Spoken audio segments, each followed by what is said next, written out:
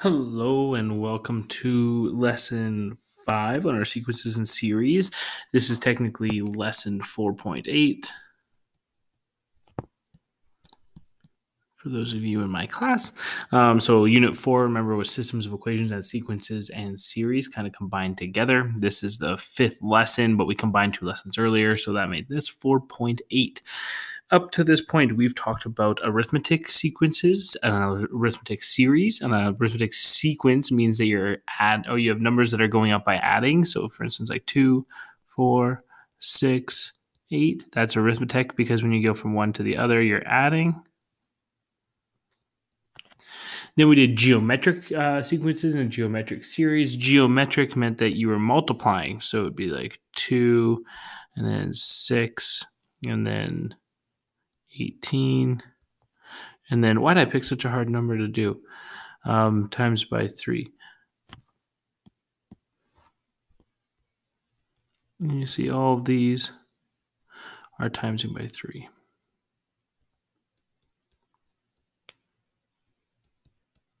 Okay, so these are arithmetic and these are geometric. The difference is how they're going up or down. The numbers can go down too, right? They don't have to always be going up. Awesome. We also talked about sequences versus series. A sequence has commas in between. Notice that these ones are sequences because there's comma in between the numbers. A series would have addition signs. So 2, 4, 6, 8 is a sequence. 2 plus 4 plus 6 plus 8 is a series. Wonderful. Today, what we're going to talk about infinite geometric series. Infinite meaning that it goes forever. Geometric means that it's going up by a ratio, by multiplying. And series means that it's being added. We're going to find some interesting thing happens when you have infinite geometric series. 2 different very cool things can happen. This lesson will be pretty quick, and it's more almost like theoretical than a lot of calculations. Just kind of cool ideas. Okay, the 2 things that could happen. If you have an infinite geometric series, you're either going to have a convergent geometric series or a divergent geometric series. A convergent geometric series means that you're converging towards something. A divergent geometric series means you're going on forever and you're not actually approaching anything. I'll talk more about that in a second. An infinite geometric series, if we break down that definition, infinite means goes forever. Geometric means it has a ratio that it's going up or down by. And a series means it's adding. So for instance, this is an infinite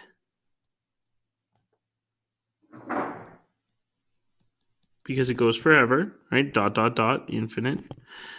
Geometric. It's geometric because to get from one number to the next, it's timesing by 0.5. Series. Because there's addition signs in between them. Awesome. Now that we've kind of have a good definition of an infinite geometric series, let's talk about our new definitions of convergent versus divergent. So a convergent geometric series means that if you were to calculate the sum of that geometric series, you would be actually approaching a value, like you would really be equaling something. You could get an answer.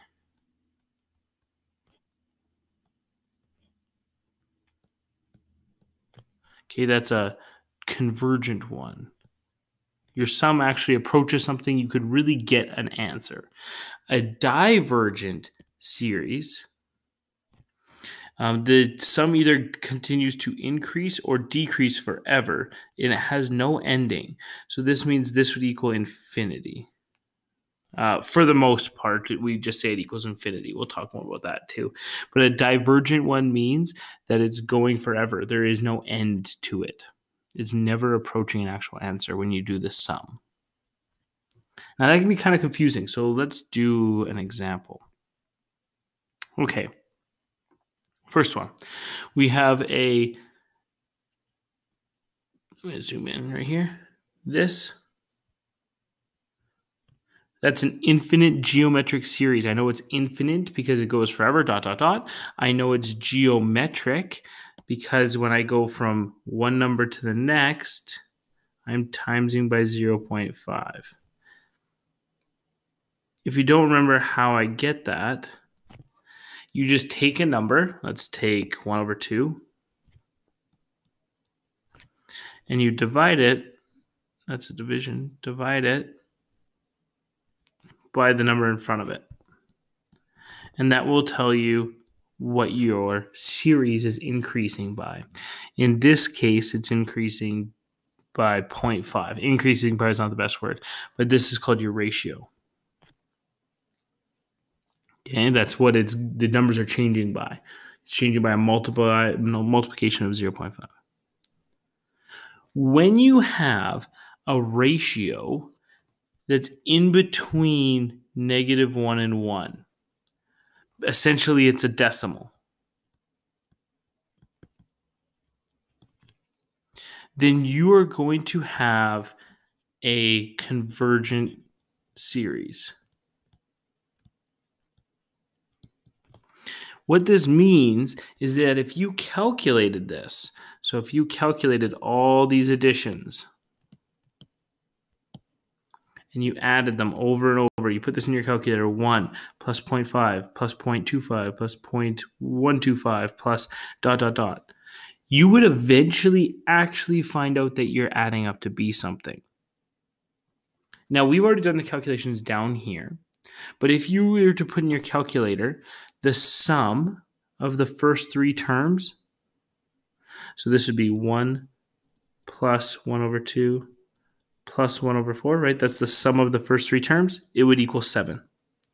If you were to do the sum of the first 5 terms, so that'd be 1 plus 1 over 2 plus 1 over 4 plus 1 over 8 plus 1 over 16, it would equal 7.75. And if you kept doing that, so you added the first 7 terms, you added the first 9 terms, you added the first 13 terms, you added the first 15 terms, you added the first 17 terms, you would notice that your answer is starting to converge towards something. It's getting closer and closer to a number. So if you look, every time I went from 7 to 7.75 to 7.9375 to 7.9844 to 7.9999 to 7.9998 to 7.99999. I don't know how many nines I said there. You'll notice that this series is getting really, really close to something. Oh, I missed one here. It's getting really close to 8. Right? Like 7.99999, that's very close to 8. And if we kept going and we did the first 25 numbers, it would be even closer. It would just add more 9s on the end. If I did the first 100 sums, it would get really, really close. Until the point that it got so close to 8 that it's basically 8. And we say that it's converged to 8. So we say the sum of this infinite series, whoa. My infinity sign went all crazy there, would equal 8. Awesome. That's called converging. When you add the numbers, it approaches a number. It gets really, really close to 8. So we just say it is 8. A divergent series is not going to approach something. That's what happens when you have an infinite series like this, where the R value is greater than 1, or the R value is less than -1. So if you look, my R value here is times 2.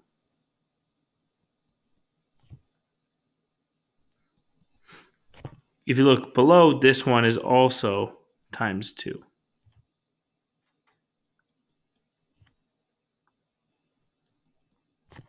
And then ... If you were to start adding these up, let's do the first one. Let's do this one here, the one in red.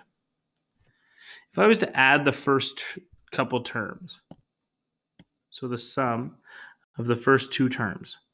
2 plus... Oh, sorry. They're using a different sequence here. They're doing this one. So if I was to add the first two terms, 4 plus 8 equals 12. If I was to add the first three terms, 4 plus 8 plus 16 would equal 28. If I was to do the first four terms, it would equal 60. If I did the first five terms, it would do 124. And you notice that this is just getting larger and larger, right? These numbers just keep growing. If I did the sum of the first six, it would be even bigger. If I did the first sum of the seven, it would get even bigger. Sum of the first eight, it would get even bigger. And this number is just getting larger and larger and larger because the next number that I add on is just a bigger number every single time. That's called a divergent series because it's going on forever and ever and ever. I like to say that the sum of this infinite series equals infinity. Right? If I was to keep adding this, it's just going to keep getting larger to a point where I wouldn't know how big that number is anymore. It doesn't even have a value. It's called infinity. Awesome. So we do have a formula here. This formula only works for convergent series. So this is the formula. All right, where S of that's infinity sign. So the sum of the infinite series is the first term divided by 1 minus the rate in which you're growing. The ratio. Awesome. Let's try using it. So determine R and state whether a sum to infinity exists. Calculate the sum if possible. Let's look at this first one. If I want to figure out R, you take a number, let's take -5, and you divide it by the number in front of it. That means R is going to be -5 in this case. If you're not sure, you can do it again. So R equals, take a number in the series, let's take 25, and divide it by the number in front of it, in this case, -5. And you get that R equals -5. Wonderful. Because R is less than -1, this is a divergent series.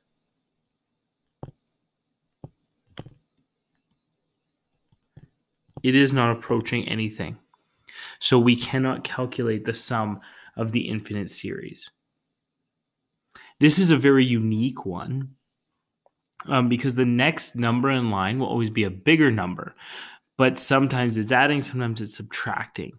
So that's kind of just a cool idea to think about, that if I always added on something that was bigger than it was before, and then the next number would always be a subtraction of the bigger number, you would realize that your series is kind of bouncing back and forth in between infinity and negative infinity, because my series would eventually get so big that those numbers would be positive, negative infinity, negative infinity, positive infinity, negative infinity.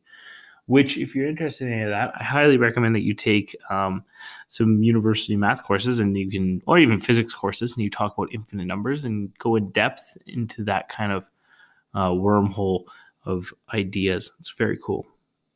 Awesome. Point is, this is divergent because R is less than -1. If I look over here, to calculate R, you take a number. Let's take 1/3. And you divide it by the number in front of it. So I do 1/3 divided by 1.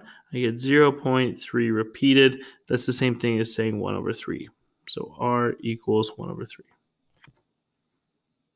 Wonderful. Because R is in between 1 and -1. Whoa. Yeah. Then this is convergent. That means we can use this formula. The sum of the infinite series equals the first term divided by 1 minus R. So if we wanted to figure out what this series would add up to be, we're just going to use that formula. So the sum of the infinite series equals the first term, which is 1, divided by 1 minus 1/3. This means that the sum of the infinite series equals 1 over 2 over 3. If you put that in your calculator, highly recommend that you use brackets in the denominator so your calculator knows that 2 over 3 is in the denominator together as a fraction. The sum of this infinite series would equal 1.5.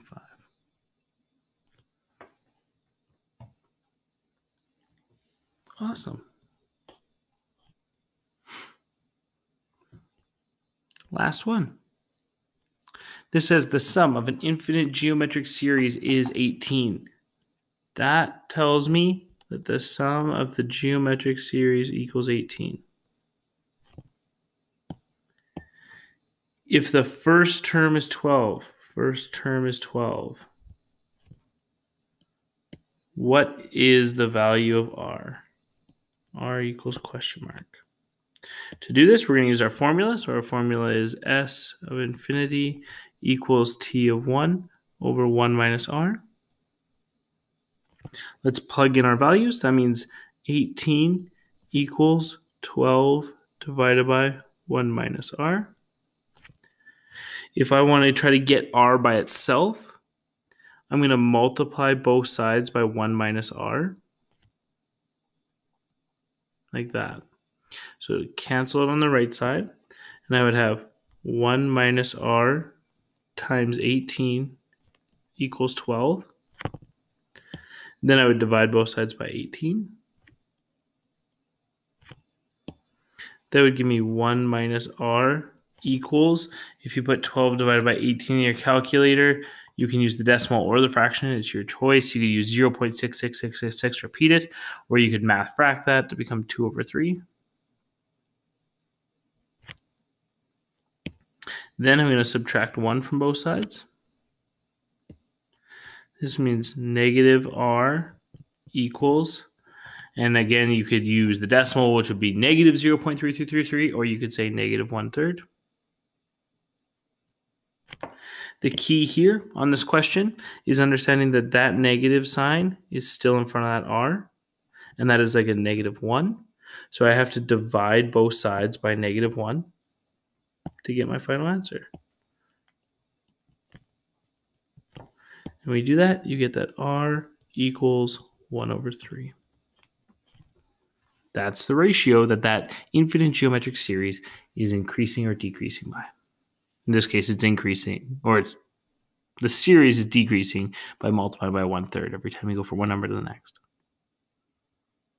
Cool. That's infinite geometric sequences and series. I think a very interesting, fun topic. Take care of yourselves. I hope to see some of you soon.